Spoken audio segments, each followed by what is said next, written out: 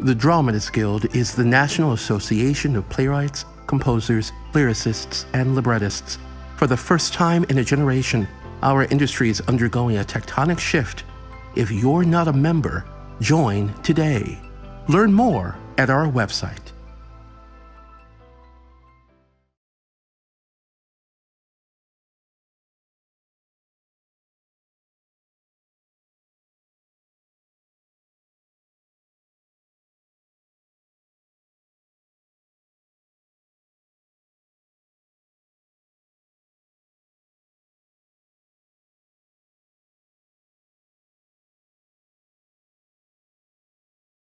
Hi, hello, I am Joey Stocks. I am the Director of Publications and the editor of The Dramatist here at the Dramatists Guild.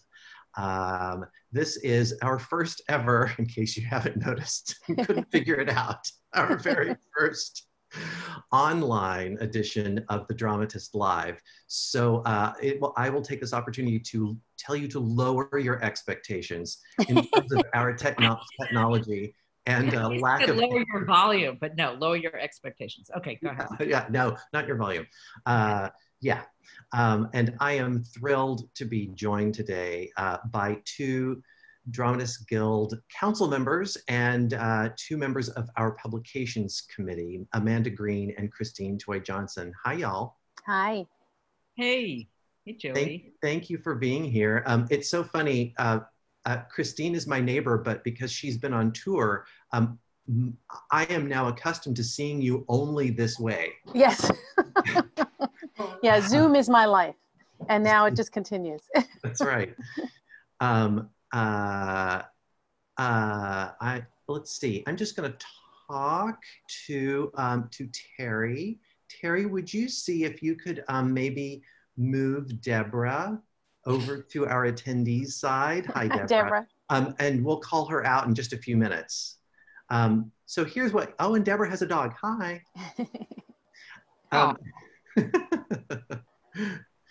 Thanks so much, Terry. Terry Stratton is kind of invisible to some of you, and that is because she's acting as our director today. So she'll be handling some of the things that I need help with so that I can concentrate on doing my best to keep this ball rolling. So the first thing I just want to say to Christine and Amanda, other than thank you for being here, is how are y'all doing? Amanda, you want to go first? Alphabetical order. Is everybody feeling okay? I'm doing okay. I mean, I think like everybody else, we're right in the middle of the moment, so I don't have a lot of perspective on it.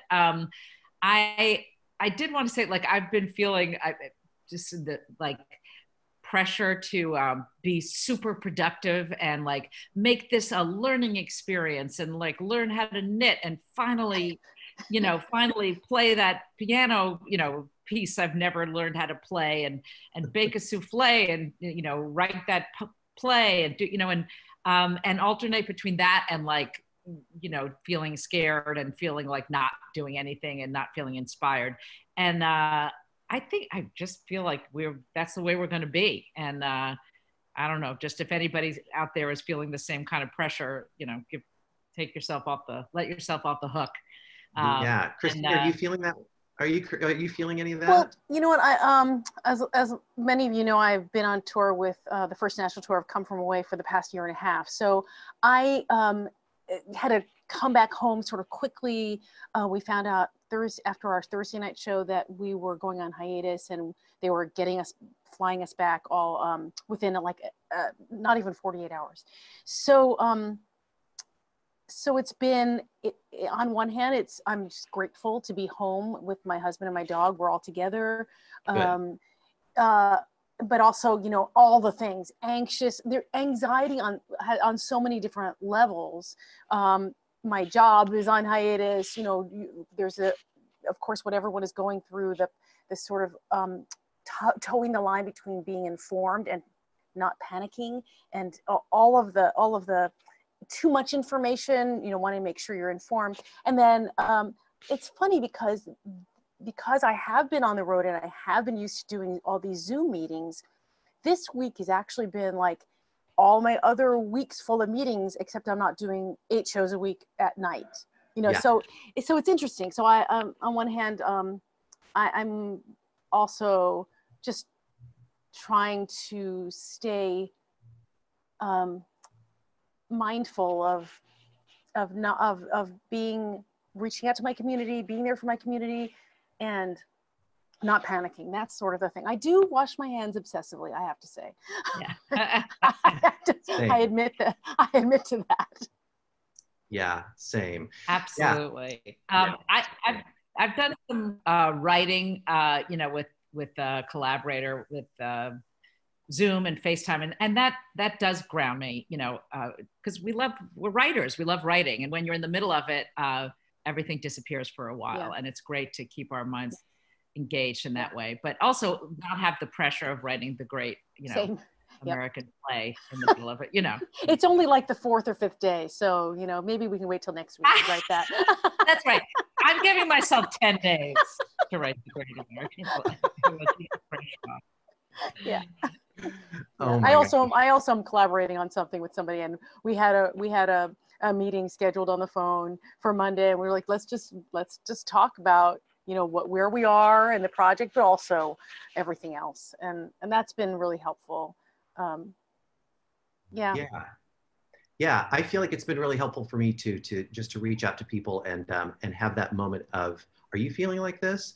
Because, you know, on top of everything, agreeing with everything that you've both said, I also have every symptom of my regular seasonal allergies right now. Right, but it freaks you out. Which is itchy throat and itchy eyes, and feeling, oh, just a little bit more tired than I normally would. But my brain has completely distorted that into the worst possible scenario pretty much every hour on the hour. Yeah. And then I have to just remind myself, oh yeah, no, it's the time of year.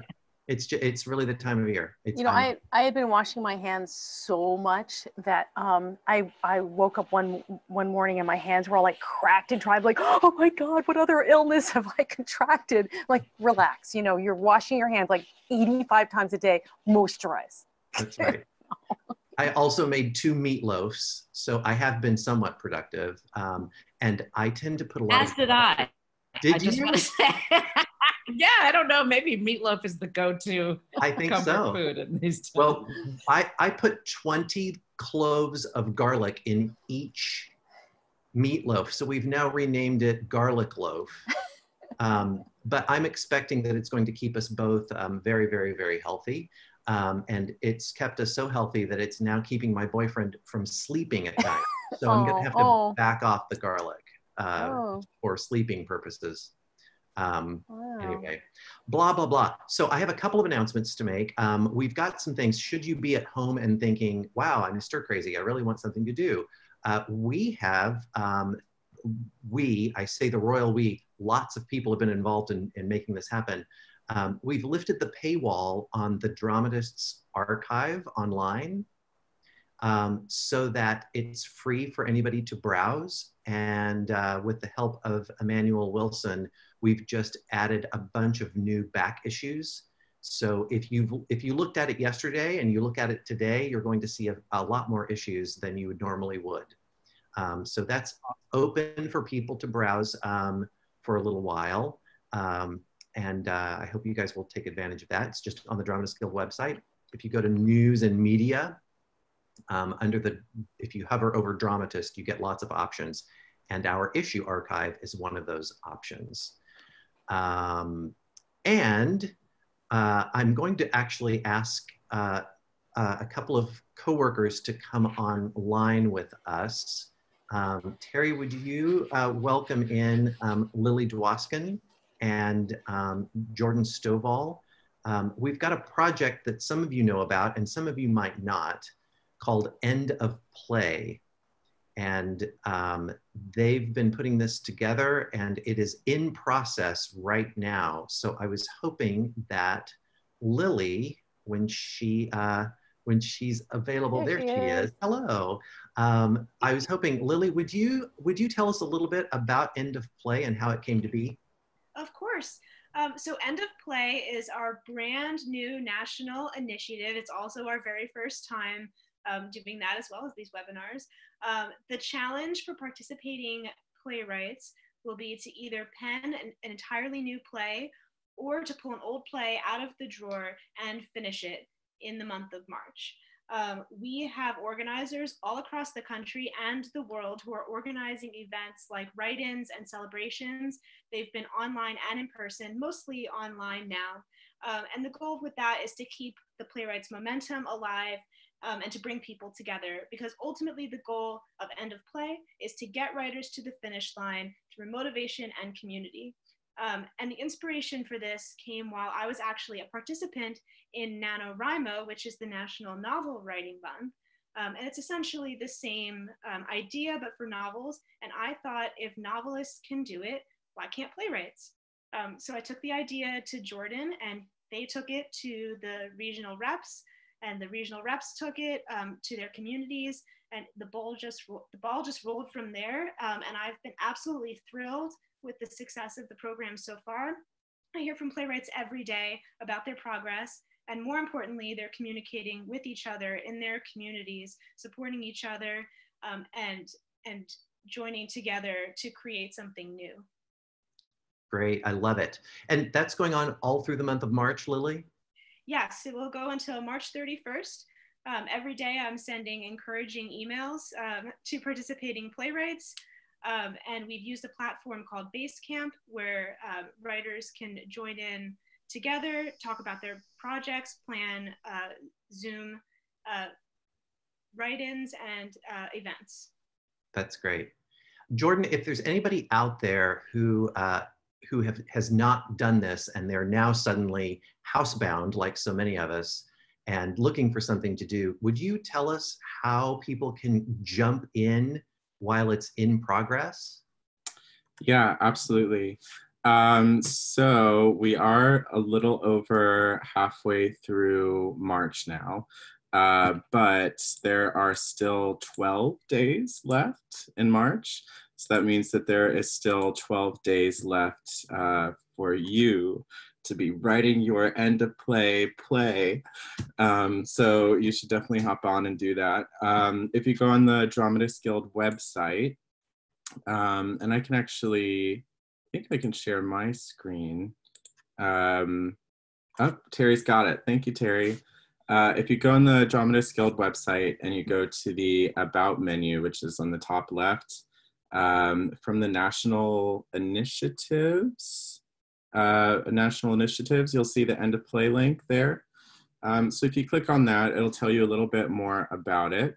You'll see a page count of all of the different participating writers and how many pages they have written per day and over the course of end of play. If you just go to the bottom, if you click find out more, that'll bring you to our end of play press release. And there should be, oh, okay. There's a form, if you click sign up here, which is at the bottom, it'll bring you to a link. You'll see the link at the bottom of that form there. We placed it in an easier to access place, so it'll be in an easier place, but that form will allow you to track your pages, that link there at the bottom. But if you go back, sorry, Terry, to the initial end of play page, there should be a button at the top. And if there's not now, okay, there will be a magic red button at the top of this page that'll say track your pages. So that'll be, if you're in the process of writing your play, you can track your pages there. The cutoff to actually register for end of play was March 1st, which is the gathering of daily emails, but you can still tag in by sharing your progress with other writers across the country. And you can always write into me and Lily as well. We can add you into a regional base camp to connect you with writers in your community, because they're still informal informal sort of sharing of scripts, sharing of lines that are happening, and helping each other sort of out of writing ruts and things like that. And if you go on the resource calendar on the website, there are still virtual end of play events that are happening across the country that you can tune into. Yeah. Fantastic. Thank you. Thank you, Jordan. Thank you, Lily. I appreciate that.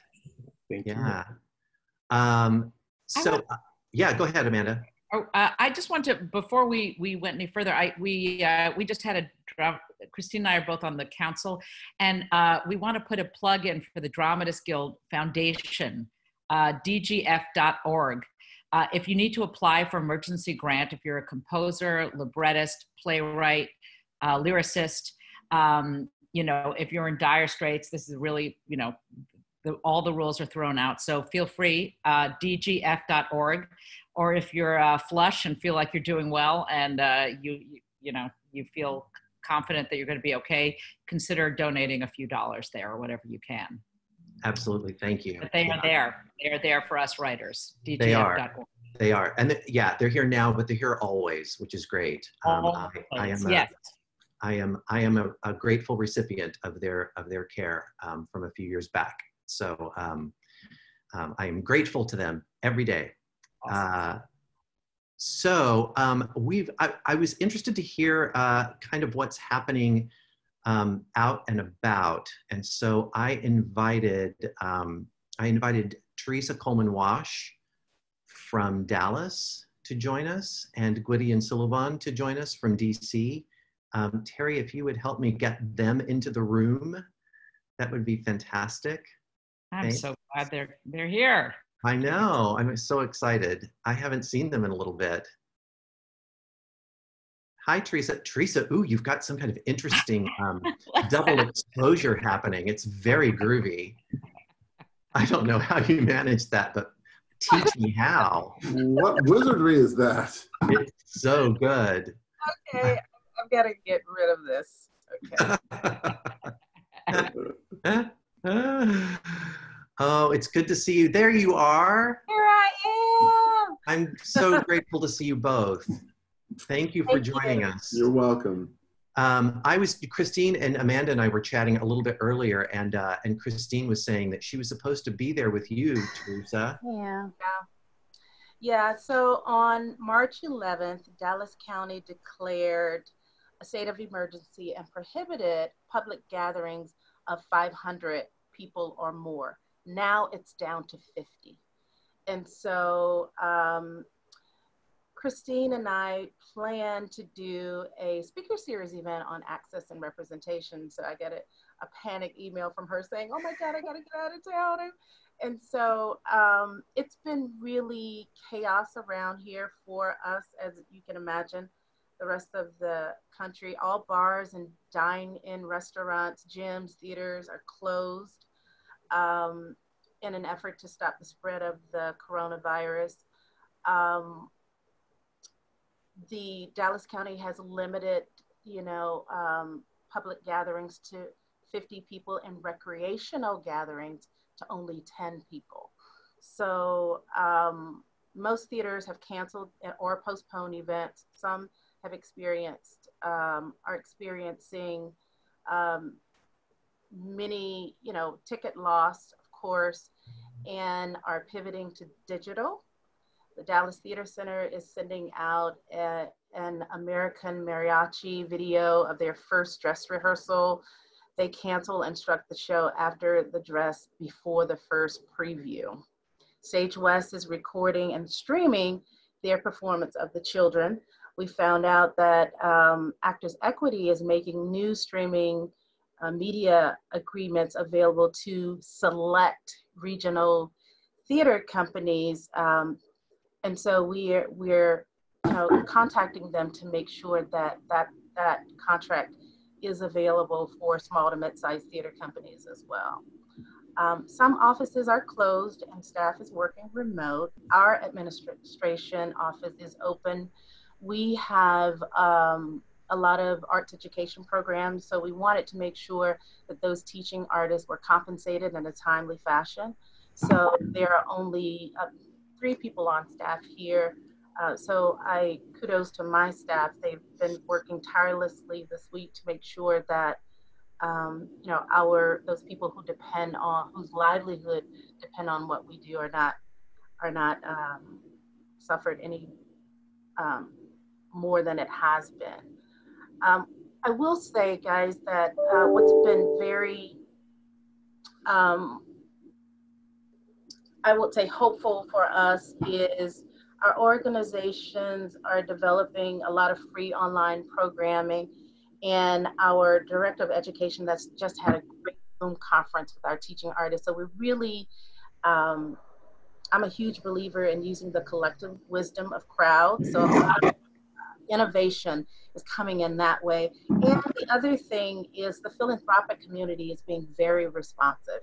So the City of Dallas Arts and Culture Office has been incredibly responsive, and they're managing all of our current upcoming contracts and deadlines. And so that's giving us a lot of operating capital from the losses that we experienced from canceling those contracts. Also, multiple North Texas funders are creating emergency response funds to help nonprofits that are stretched during this COVID-19. We also learned that National Endowment for the Arts is open for business, and they're responding to applications and funding as well. We're holding a lot of virtual meetings with our board members. We are meeting on a monthly basis, and I suspect that a lot of theater boards are meeting monthly as well. So I'm feeling really hopeful. I think that we're banding together. The North Texas Theater Alliance has been in contact. That's made up of artistic directors in the Dallas-Fort Worth area. So we're reaching out to each other, sharing resources. And so I'm hopeful that we're all banding together to get through this very difficult time. Yeah, that's great, Teresa. Thank you. Thank you so much. Gwydion, how are things in DC? What's going on there? There's always an extra special layer of wonder being in the nation's capital in this at this time. It's very similar to what we just heard Teresa say talk about in Dallas. There might be a little bit more urgency here, a little bit more immediate response. Actually, the governor in Maryland has been very proactive. The governor of Virginia has been very proactive, and the DC government was a little bit slower to react, but acted as quickly as they probably should have. Theaters are all shut down. They shut down very promptly, hurting a bunch of people in the process, of course. We're all feeling the loss and the sting. A few of them have made commitments to pay the artists working on the productions that were shut down, which is incredibly admirable. It's unbelievable. Yeah, in my mind, that's the right thing to do, period. And I'm glad to see it. I'll shout out Woolly Mammoth for having been the first theater I saw to do that. My old stomping grounds, I was very pleased to see Maria Goyanis and Amagabe make that decision. Awesome. The Greater Washington Community Foundation, which is an organization that supports a lot of arts organizations in town, just announced a massive contribution from, among others, Amazon, a new resident of the district. And they're building a fund that will sort of serve as an emergency fund for a variety of nonprofits, including arts and culture nonprofits, particularly those that work with children, which I'm glad that's where they're aiming. There's lots of conversation about how theaters can be helping each other get through things. Hopefully nobody having to get furloughed or laid off. We haven't heard any announcements yet in that regard, though one fears they might be coming. The DC Commission on the Arts and Humanities made a really grand gesture. They fund a lot of individual artists and arts organizations in DC. The sort of deadline for your grant report was mid-April, and they said, if you get your grant report in earlier, we'll process your check earlier. So that's a way of getting funds out sooner. And they've been, doing a lot of reassuring of the people they support, which is great. I'm proud of that organization. you know, Americans for the Arts, which is here in DC, although a national organization is putting together a campaign to hopefully elicit $4 billion of support for individual artists and arts organizations. So they've got a petition going around, and I recommend you find and sign, and not a petition, I'm sorry, a survey, especially if you run an arts organization. If you can fill that out and give them information so that they can understand the economic impact of what we're living through, that's really useful. But otherwise, you know, artists are finding creative ways in DC to support each other, doing Zoom things and remote things and reading each other's work and talking. I personally last night spent 2 hours on a Zoom session with the members, my co-founders of the Welders, a playwrights collective in DC, just to listen and feel connected and heard and love on each other a little bit. So, Yeah. What's going on with the new play exchange? the new play exchange has been my bright spot. I'm really, really moved by what I've seen. On the sort of the first day when it became clear that our theatrical calendar was getting decimated, there was a playwright named Stephanie Allison Walker who put an offer on Twitter to read any play on the new play exchange for any production that was canceled. And it just spiraled. It became what I'm calling a generosity revolution, because one after another playwrights leapt on saying, I'll read too, send me your links, send me your links. And then Donna Hoke, fellow guild member, put together a Google Doc that's also now circulating, and that doc has links to, on the new play exchange, to every play for every show that's been canceled that we have yet, or that she has yet to assemble. So it's a long list, and people are reading them and writing recommendations and tweeting their recommendations, and every day there's more generosity. It's a way we can engage with art. It's not a play living in a room with an audience, but it's an audience of one reading a script, reacting to the script, having an experience, and sharing it with the world. And that may be all we can do right now, but it's nice, and it's comforting to see people, you know, leap in on each other's behalf. I'm really, really moved by that. Yeah. Very, very moving. Awesome. Yeah, it is. Yeah, thank you so much, Gwydion, for checking in with us. I appreciate it. Thank you, Teresa. This is a great segue for me to do something which I intended to remind you all of, or to inform you of if you didn't know this already. The Guild has a new page up on our website full of resources. I'm hoping that as I'm talking that Terry will be able to share her screen with us and we can see that page. Yay, it's happening. Wait, it's not happening. It was. It'll be here. We've got a bunch of new resources. One of the things that we're doing right now is an initiative. There's Inda Play again. Hi, Inda Play. Is an initiative where we are tracking canceled productions, and these are being self-reported. There is a link on our website for that, but at the moment, oh, and there it is. I see that it's part of this paragraph right here. This page is on our website currently. As you can see, it's got lots of links. It's loaded with links, things that we hope you find helpful. One of the things that we're trying to do is, and several organizations are doing this, trying to track productions that are being canceled across the country. We're up to, as of this morning, I think we're up to 144 that have been reported to us. And that's probably changed just since this morning, because lots of people have been coming on and letting us know about that. We're hearing from, not only from Guild members, but also from theaters who are self-reporting the productions that they've had to close down or end early. If you are online now and you're listening to this, I hope that you will consider using that form and reporting your canceled productions. Some people are also reporting canceled readings. Some people are also reporting canceled workshops. So we're hearing from a lot of different people about a lot of different things. I can't promise you what we're going to be able to do with all that information. We just need to amass as much as we can and then see what we are legally able to do. Thank you, Terry. I appreciate that. Thanks again, Teresa and Gwydion, for joining us. I appreciate that so much.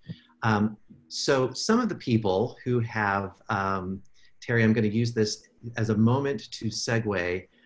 Some of the people who have gotten back to us by filling out that form have joined us today, and they are dotted all over the country. Their productions dot all over the country, and so I'm waiting here now while I'm chatting for Terry to invite those people in.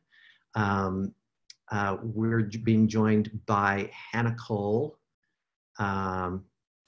Sorry, I've lost my list here. I've got to read my names. Inda Craig-Galvan, Kit Yan and Melissa Yee, and John Klein. I think I saw John online earlier. Oh, good.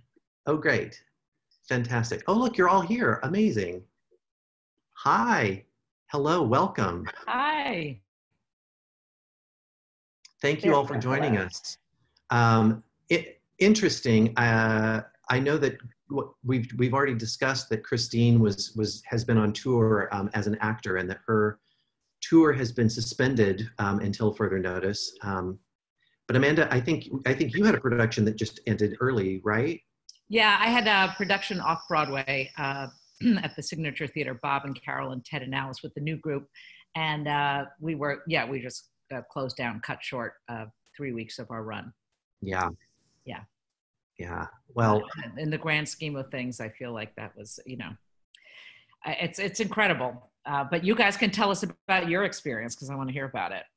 Yeah, Hannah, your production was in Issaquah and help me, Issaquah. Yeah, Issaquah, Washington, which is in King County, which happens to be the epicenter of the virus outbreak here in the United States. Yeah. Things there happened very rapidly. I know I reached out to you and I was like, this is going crazy down here. I should write an article for you. And then there was literally no time to write it because of how swiftly it moved. The deaths were going up so quickly, and it was very hard to impress upon people around me how close we were to the epicenter, to the life care center where people were dying, and then trying to explain to them that people had not been wearing masks or gloves there, that virus had gone unchecked, that people had been visiting, collecting garbage, delivering mail, that the grocery stores, that virus was out in the community. And because of the way that King County works, it's a very commuter centric place to live. Mm-hmm. And all of these communities that are kind of bedroom communities, people are driving all around, in a 7-minute drive from us to where everything is happening seemed far away to a lot of people in the theater, and we were given instructions to use hand sanitizer. And I kept thinking, like, oh my God, this is like the Black Plague when people are like rubbing garlic on themselves. Like, hand sanitizer is okay, but we need to be looking at this like it's an actual epidemic and a pandemic that's coming swiftly. So, I mean, there were days when I was supposed to be doing rewrites and I was walking 20 minutes in the rain to the grocery store. And I stole a shopping cart and I drove, like, rolled beans all the way back to my house. Like, there was nothing to buy. So I got to the grocery store, and this was days before everybody else made the runs on the stores, and they were already empty. I did return that shopping cart though. Good. On my way out of town. But it happened so fast that what scared me was that there seemed to be a real lack of worry. But I've been in other situations where there've been little outbreaks or there've been violence outbreaks, and you have to be, my dad always used to say, the only people that got off the Titanic were the people that made it to the boats. And so to me, I was like, okay, well, I'm going to spend my money on buying non-perishables and medicine and cleaning supplies, because I can always have another production. That really didn't bother me when they canceled the show. I'd been sitting in a theater where they'd been telling people to stay home who were sick, and people were coming to the theater and coughing and then passing around food to share and having brownie plates out and pizza. And I just like, I'm like, you guys, like, we can't do this. finally, like, you know, Jay Markham, who's the production manager there at the theater, when he started moving, he moved so fast and so swiftly with such intelligence and care and speed, that he really put a stop to all of that. And it was clear to me that the show was going to be closing before we opened. I mean, it actually closed. We were put, Governor Inslee banned 250 gatherings the day before we opened.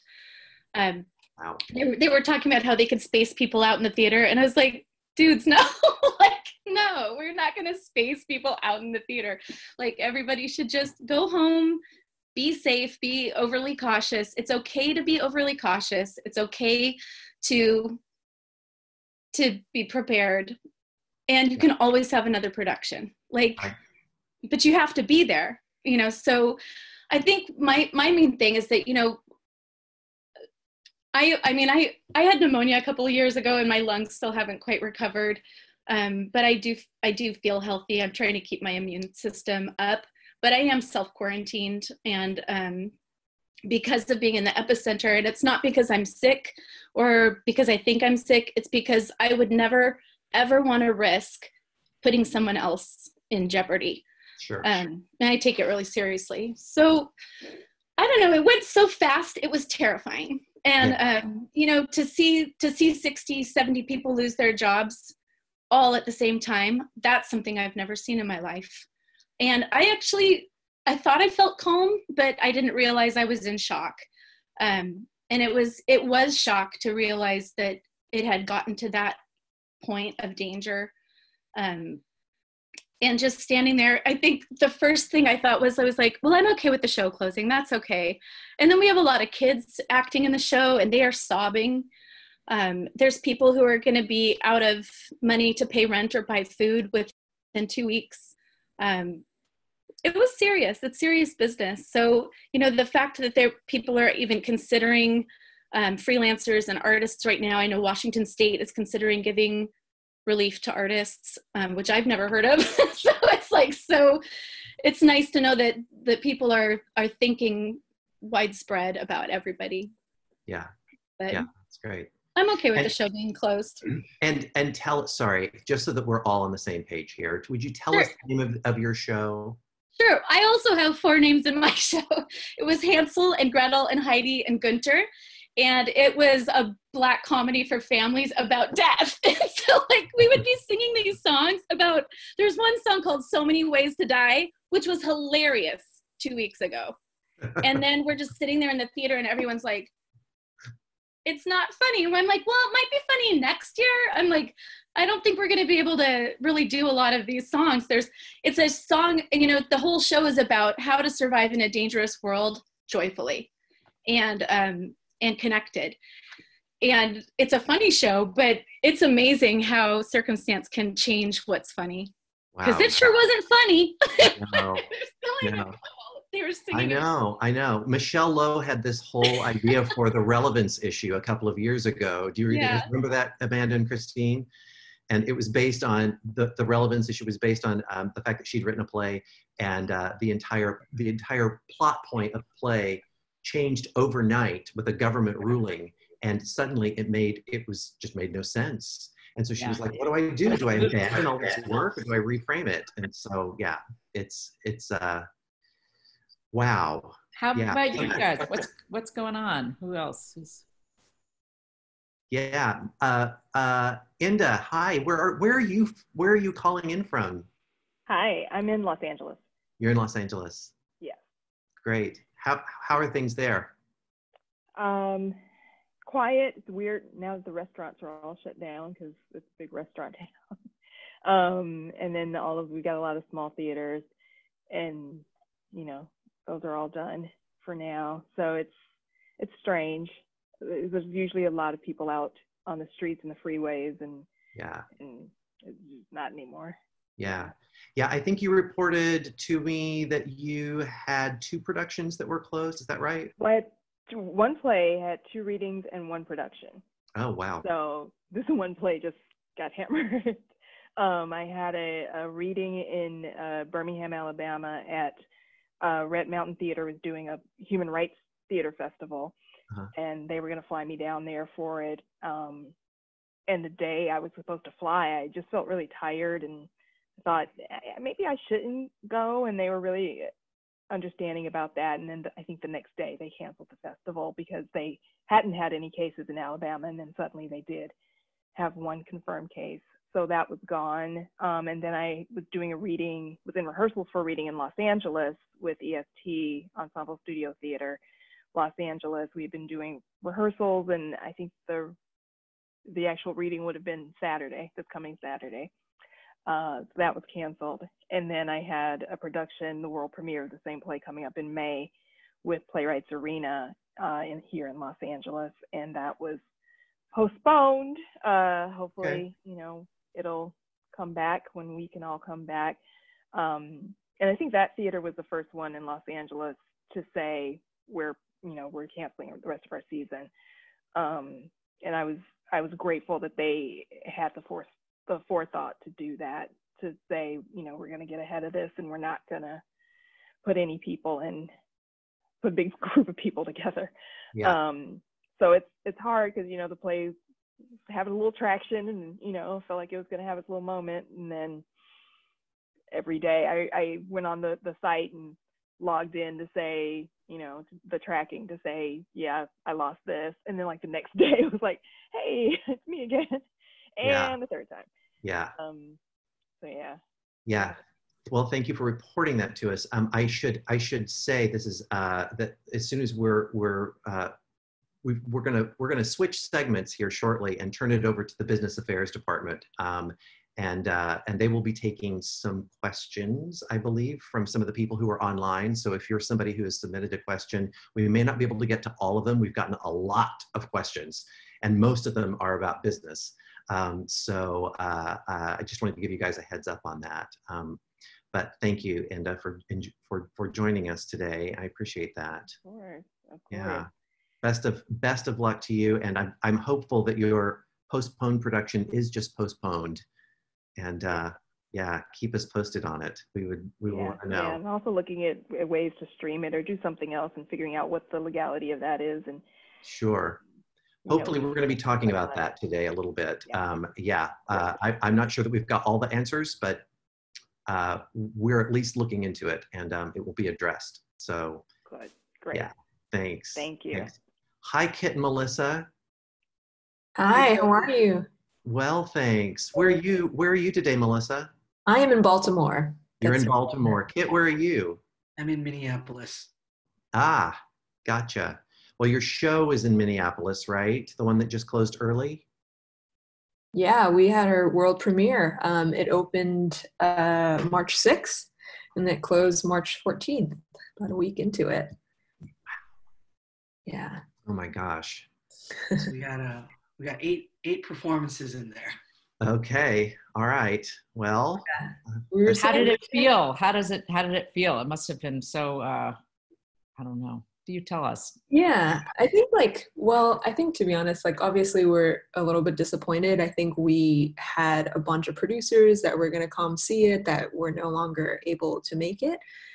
So definitely we're disappointed about that, but at the same time, just really grateful that we had a chance to open and that we all created something beautiful that, you know, we like us and the cast bonded, and we got into a really great place in our script that we got to really work on it and do that. And I know, Kit, that I was talking with one of the actors, Z, about how like we had a very short rehearsal process. We had 3 weeks, and we kept asking Mixed-Blood, who's very supportive and very wonderful, for like more time to rehearse. But I guess it turned out it was kind of a blessing, because if we had more time to rehearse, then we might not have opened at all. So I think things work in mysterious ways, and ultimately we have a show that we're super proud of. That's great. I don't know if you want to add anything, Kit. Yeah, for sure. Opening weekend was fantastic. And like Hannah said earlier, you know, there will be more productions. There's a long, you know, life ahead for all of us in the theater, and I think we're trying to remain really optimistic about what it'll look like. I think Melissa and I were talking to some producers via email today, and we were talking about how, like, when this is all over, what people will need most is is gathering again, and the theater is just the best place to do that. It sort of like you were saying, Inda, we are sort of having a moment here in our lives, and so we were having our world premiere of our first musical, but we also have another musical rehearsing in New York, where we're both also part-time based out of. That stopped rehearsals, and we don't know what will happen to it. But you know, I think trying to remember that, like, there's a lot to talk about and make and create as we're in this time too. Yeah. People want to hear what we've been writing, so that's the good news. You know, it may not happen for the next couple of months, and we don't know what the future is, but congratulations, everybody here. Yeah, that's Congrats, great. everyone. Yeah, John Klein, where are you calling in from? Are you in Baltimore? Let's see, hold on. John is on mute. John, do you know where your unmute button is? Can you hear me now? I can. Oh, okay. I think that Terry did that. Oh, great. Thank you, Terry. Yeah, oh, yes. She was texting me and saying, I think I've lost control of the meeting, and now she's got it back. So okay. I'm grateful. Hi, John. Hi. Hi. Are you in Baltimore? Is that right? No, I'm in Frederick, Maryland. Frederick, Maryland. Which isn't far from Baltimore. Yeah. Okay. I don't know Not how I far. got from Baltimore. All right. And yeah, I think, frankly, I'm probably one of the more fortunate playwrights, because my show did get postponed and not canceled, and Great. It is rescheduled for September. That's fantastic. Which theater is that, John? This is the Victory Theater, which is in Burbank, California. Oh, okay. And they are a very conscientious pair of producers, artistic director producers. And we actually made it all the way through tech. And then between tech and first preview, that's when it really hit Los Angeles. And so we shut down. There was an article written in the Los Angeles Times by Charles McNulty, who's the theater critic there. And the headline was, "The show should not go on." The next day, most theaters in Los Angeles canceled their seasons, or the remainder of their seasons. Yeah. But we are hopefully going to mount the show again, and it will happen in September. And I think with the same cast, because I saw all of them at the meeting where we canceled, and they said, we're still in. Great, great. Yeah. That's fantastic. Well, that's a little bit of a bright spot. So good. I'm hoping there are more. Yeah, good for you and good for the theater. I'm happy that they've stepped up and have been able to make that promise. That sounds really lovely. Me too. Yeah. Thank you. Yeah, thanks for joining us. I appreciate it. All right. So now that Terry's back in control, Terry, while I chat for just a second, would you bring in Jenna and Amy and the business affairs folks?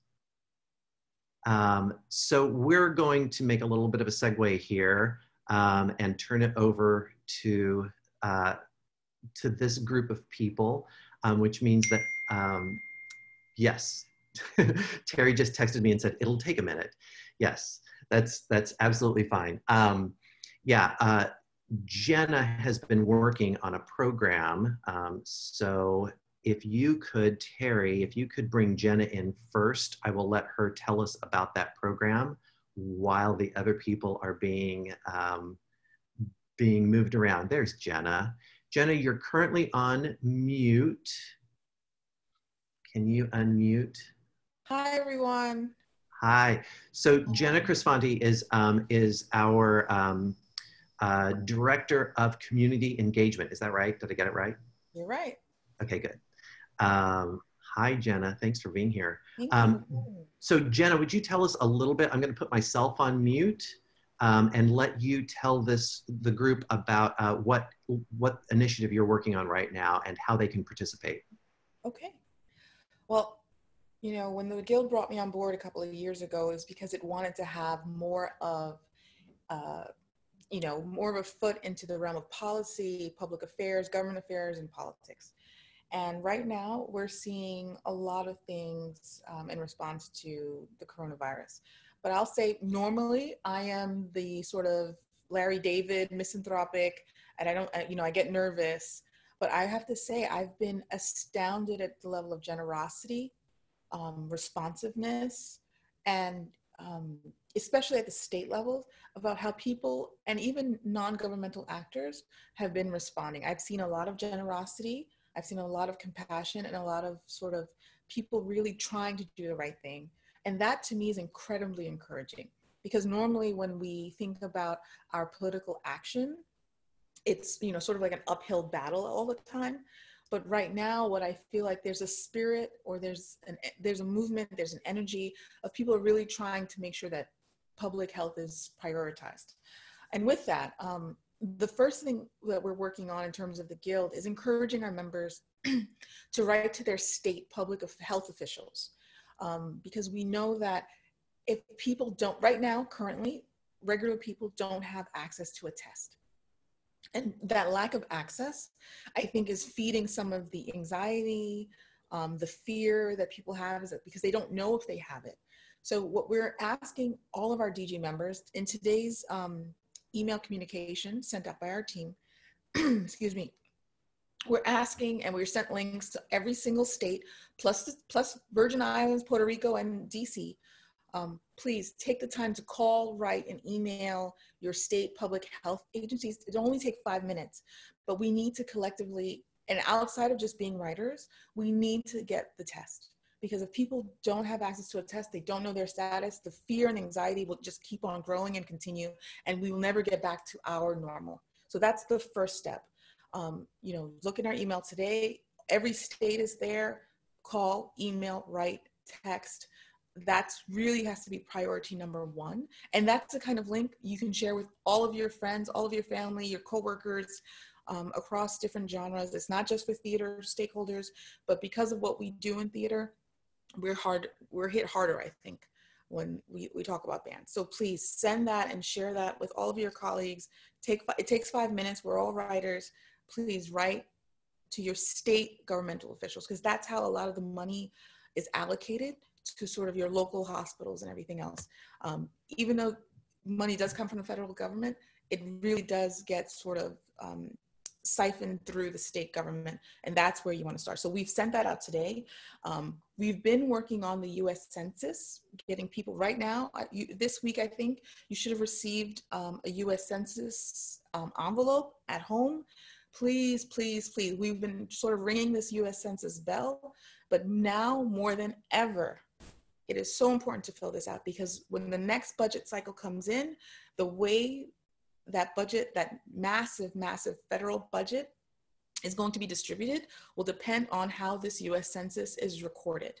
So we want money to come back to New York. We want to be able to have all the resources available to us, especially for the theater community. If we want to take that seriously, we want to make sure that that US Census form is filled out so that as many federal dollars come back to the state of New York, and that helps, you know, make a larger pie, so that when we start writing to different governmental officials across the board, that we have a larger stack of money to get. And that comes from the US Census. They are connected beyond measure, beyond belief.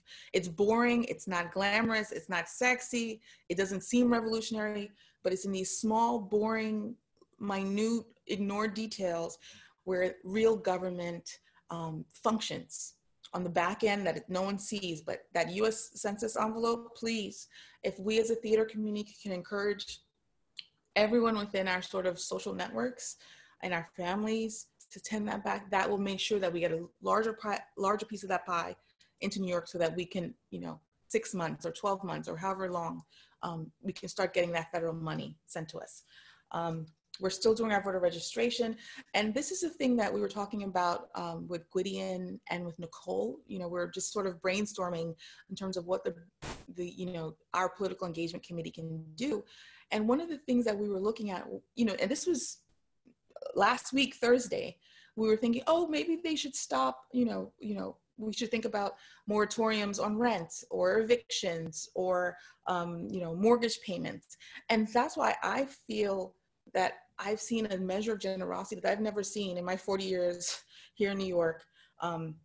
You have here in New York, the Real Estate Board of New York, they by themselves, last week, they were the first, they issued a 90-day moratorium on evictions, and that really gives members of, and not just if you're in theater, but if you're in New York, 90 days to sort of sort out how you can move forward, what you can do, so you're not running to try to find ways to earn a living and exposing other people potentially. And I've been overwhelmed, and I've just been so moved and touched at people that's generosity in the practical way. And the same as I've seen it so far here in New York. There's been a moratorium on mortgage payments. I think we're moving, I haven't seen the actual statements because we have lots of different utilities, so it's harder. But similar, I feel like it's about to come any day now that the utility companies are going to, again, put a moratorium on sort of shut off or turn offs, or whatever they, different electric companies do, the gas companies, the water companies. I find that, again, incredibly encouraging. So the kind of conversations that Nicole and Gwydion and I were talking about, oh, well, let's start a campaign for this. They're doing it on their own, and I've been blown away because I didn't expect that at all. Yeah, that's fantastic. I think Amanda's got something.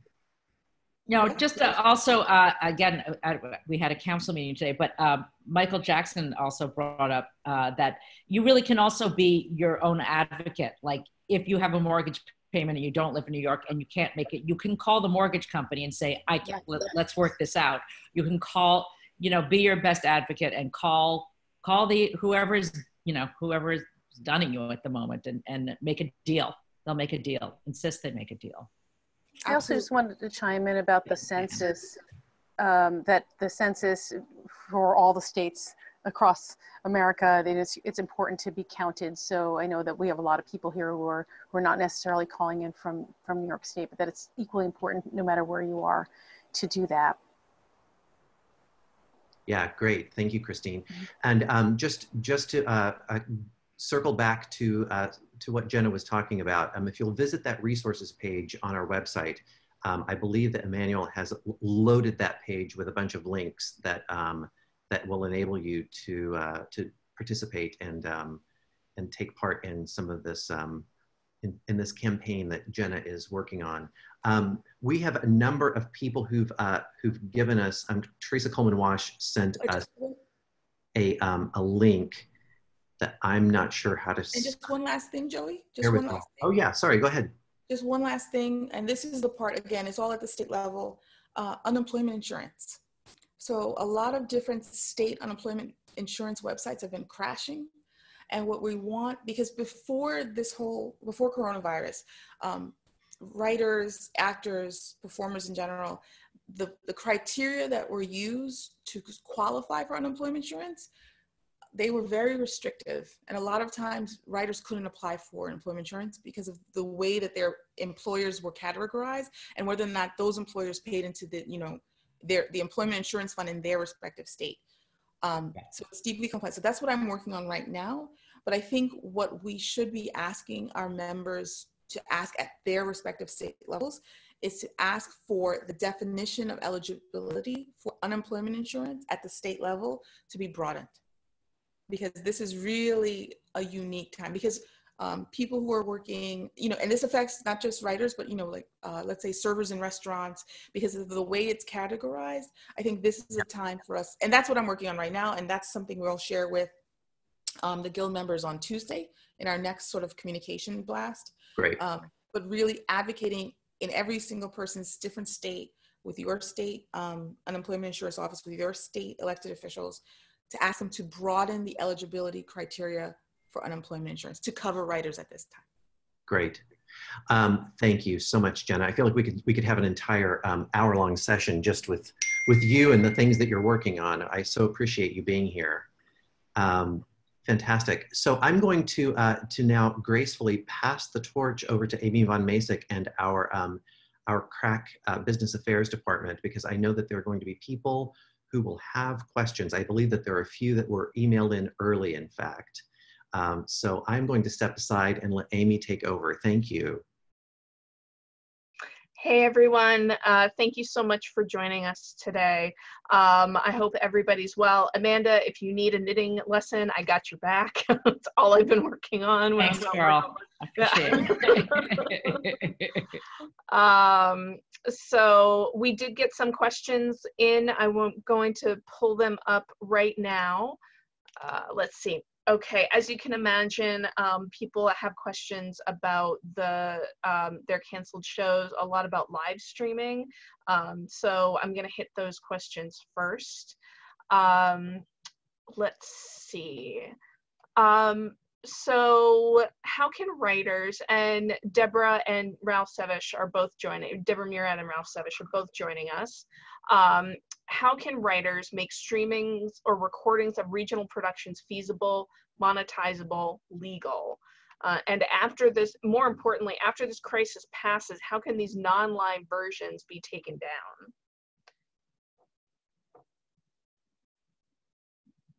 I don't know, Ralph, if you want to, or Deborah? I think he might still be muted, so while he's unmuting, I'll jump in.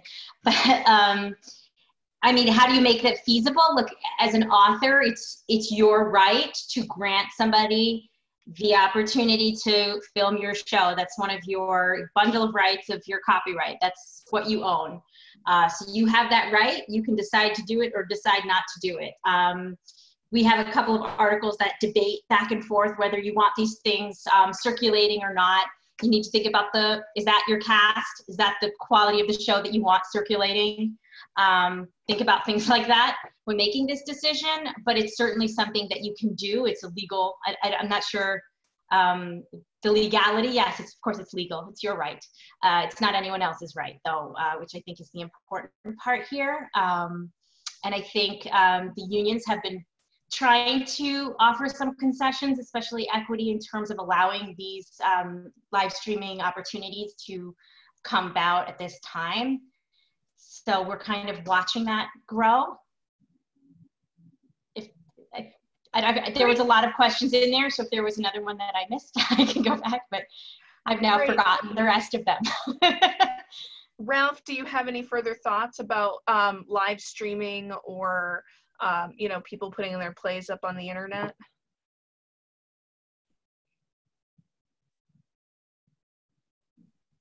I guess not at this moment. Great.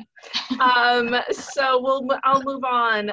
So this person says, I have a reading. Can I just say, I'm sorry. The other question they had asked was, how do you make sure it's taken down? Yeah. Right. So I think that's really important when you're engaging in this kind of conversation. You need to think about all of those. You know, when does it start? When does it end? How many views are there going to be? Are there an unlimited number of views? Is it going to be one view? How many people are going to be able to watch it? So I know a lot of people have been, I think regional theaters have been talking, I hear at least through the grapevine, with Broadway HD, or is it HD Broadway? I always reverse it. But they've been talking with them about live streaming shows.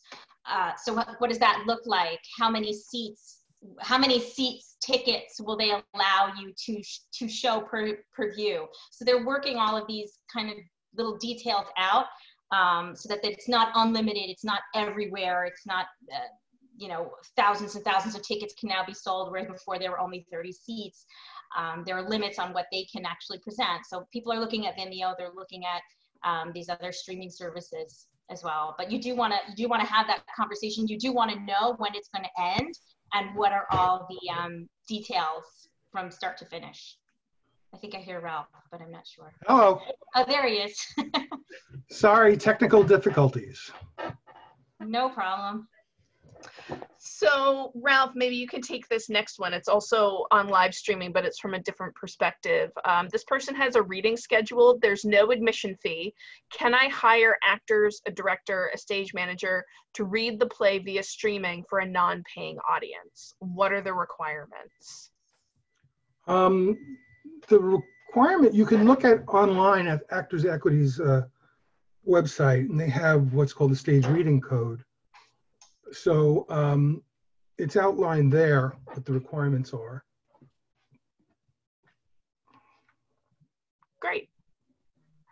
So really just checking in with, I'm going to assume this person is trying to produce their own work as opposed to producing somebody else's work. So really just checking in with the Actors Equity is the only place that you'd want to check in with? Well, yeah, I mean, if you want to hire equity actors, they're going to be governed by their various contracts. And there is it's not a contract, I don't think. I think it's more of a code about how actors can work in a stage reading.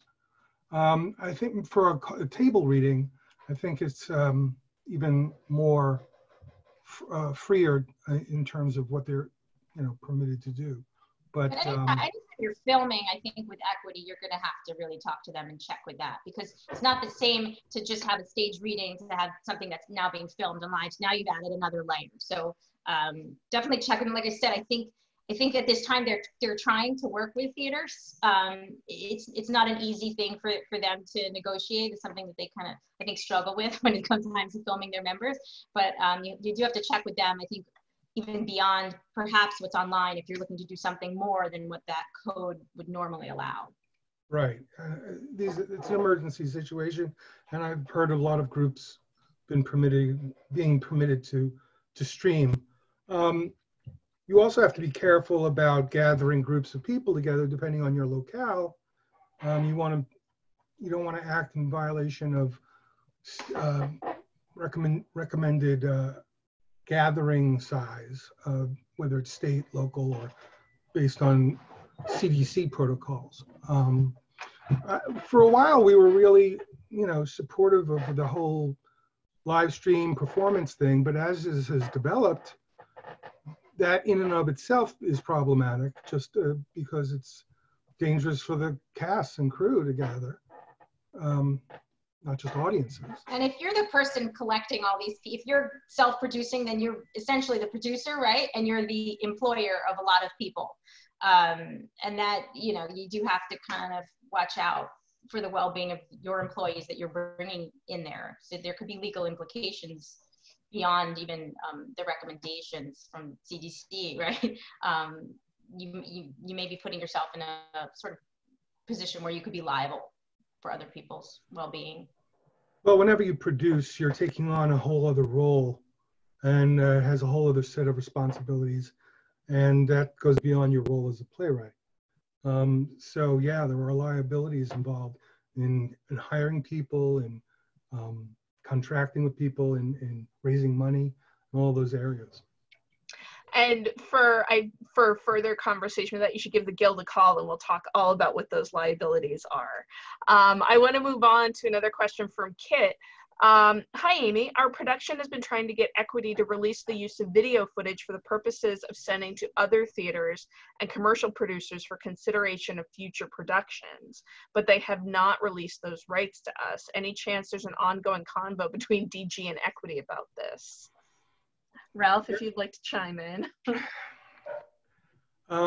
Maybe Christine can talk about it, but we've been in ongoing conversations with equity for a number of years on a whole range of issues, and we really haven't been successful in working in getting anything accomplished with them, whether it goes to revisions of the showcase code in New York or LA, or taping and things like that, or a contract for authors who are self-producing.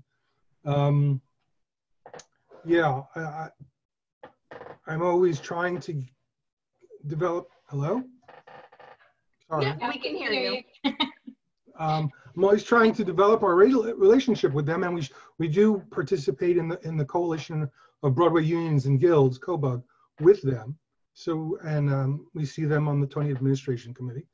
So, I have a relationship with Mary McCall, their executive director, but so far no luck. Is there any chance that with this huge change that's come, that they might be more open, like to writers whose show had 3 performances and then was, you know, had to shut down, in a way that they might be able to show it to producers who weren't able to come because the show closed? I mean, is there that a possibility that there might be a shifting with this? I think that, yeah, go ahead. No, I just want to say, I think that everything is shifting. The world as we know it, it no longer exists. So I think that there are new conversations happening that involve streaming, but I don't want to speak for Actors Equity. But I do just want to say that I think it's worth formulating new questions and trying to have new conversations. I don't know what the answers will be, but I think it's definitely worth investigating. Well, there are a lot of things that, you know, I think that each one of us, I know it's true for me. I don't always think of all of the angles, which is why I consult Ralph or I consult Mary McCall, because I don't, you know, it seems like a very reasonable request. And then there's always someone we're trying to protect that we're not thinking of. So that's why I hesitate to say anything to speak for, you know, at any time to speak for either association. But I'm always about trying to continue conversations. Excellent. I do want to be conscious of time because I know we're already over. So I'm gonna do one last question for you, Deborah. It's a softball one. So is there a contract? Is there a contract that should be used between an author and between an author and composer during a musical's development process? A collaboration agreement perhaps would work. We have several models. No, we have one model for musicals, one model for plays on our website, which you should go and take a look at. And then you can call us at the help desk, which is open for business and never closed. So like the post office, right? Yes, but we can do it from home, so it's even even better. So you can, you know, take a look at that agreement and start to think about the relationship you're forming with the people you're working with, and give us a call, and we can certainly walk you through it and discuss the issues. Yeah. Yeah, so that's, unless there's anything else, I mean, that's all the questions that I've had. I do want to reiterate that the help desk is open for business. We are reviewing contracts. We are answering phone calls. So, you know, give us something to do and give us a call. Great. Thank you, Amy. Thank you, Ralph. Thank you, Deborah. I appreciate it. I just saw that Teresa Coleman-Wash said, responding to the remarks about Actors Equity, that she sees that on their website they've got, it looks like they're developing a new streaming agreement in light of the current situation. So there is something in process. There is a link that she's provided that I don't know how to share with you. So I'm just going to say visit the Actors Equity website for an update on what they're working on. Thank you, Teresa, for that. And there was one other thing that came through. Dominic DeAndrea is online, and he said that the 1 Minute Play Festival at the New Ohio is canceled. They've offered him a reboot spot for the fall, which includes 67 playwrights. Wow, that's the benefit of a 1 Minute Play Festival. You can really incorporate a lot of people, which is great.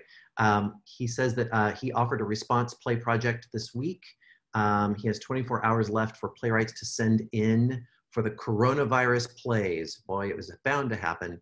150-word micro plays open to anyone, guild members or not.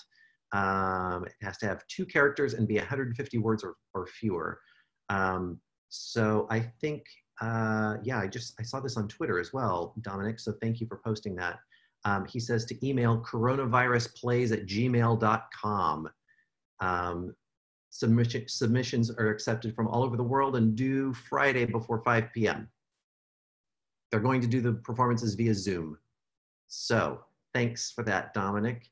I appreciate it. Thank you guys so much. And thank you, Christine and Amanda for being here with me today. Thanks for inviting us. Yeah, thanks for having us. For this great experiment. Glad to be your guinea pigs. Thank you to Terry Stratton for being a solid rock and so helpful. I appreciate all of everything she does. And thank you to all of our guests. There were so many. I'm not going to waste much more time saying all their names, but I so appreciate you joining us today and sharing everything that you've shared. Terry, as we go out, oh look, and we have a dog. Oh, hi. Hello. Chloe Petunia. Oh. My dog has been whining this whole time, which is why mostly I've been on mute too, because he's yeah. Yeah. Well, yes. My doppelganger. Yes, Joey. My dog's name is Joey. So. Yeah. Terry, could you bring Hannah Kohl back on so that she can show us her paper cutting? I noticed that she had it out earlier, and I would like that to be our image going out, if you don't mind. Hi, Hannah. Would you hold up your paper cut? Hannah, I didn't realize you were the paper artist. Oh my God, I didn't either. You are amazing. They canceled my teaching gig in Norway because I can't get into the country, and so my last chance of earning money is to finish this paper cut by tomorrow. So, amazing. It's actually for theater people, and this is actually all of the shows that this woman has been in over the course of her life at a community theater in the town where I grew up. So it goes back all the way to 1963. She's turning 60 this year. And I don't know how to show it better. No. I can show you this. Here's the paper cut I did for the show that got canceled. Oh. And then, you know what's funny about that? They used this little detail to put up the notice that said that the show was canceled. And I didn't know they did it. I went to the window and I was like, oh, my paper cut. Oh, my paper cut. Yeah. But yeah. Well, you're an incredible artist. Thank you. Thank you. Here's Once Upon a Mattress. I don't know if you can see it. But yeah, we can. Wow. Yes, there's like The Odd Couple, everything. It's so great. Thank you. Amazing. Yeah, I had to keep working on it while we were working. It's like my last shot. Yeah. Thank you so much. I'm going to make a cocktail and probably another meatloaf. Yeah, your garlic meatloaf sounded really good, Joey. You were not going to get a lot of sleep. Yeah, right. Down the garlic. I think that's called a fart loaf. Hey now. Sorry, we're live. We are live. Thank you so much. Thank you for everybody who's joined us online. I appreciate it. I'm waving to you and wishing you safety and good health and good fortune. May all your canceled shows get rebooked. Thank you. Thank you all very much. We may be trying this again in a week. I have no idea. We need to reassess and figure out what we can do. But thank you all for joining us. I appreciate it. Thank you. Take care. Bye-bye. Bye.